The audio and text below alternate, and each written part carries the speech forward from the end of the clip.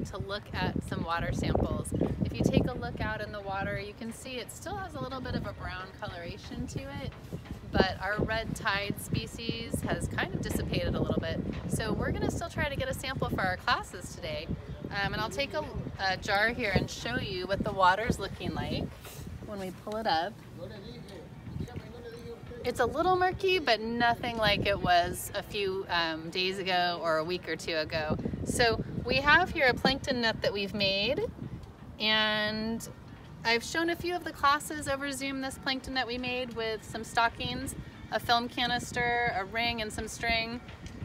We actually just attached a rubber band to it here to try to keep it on and help keep the plankton going into the jar as we try to capture them in our fine mesh.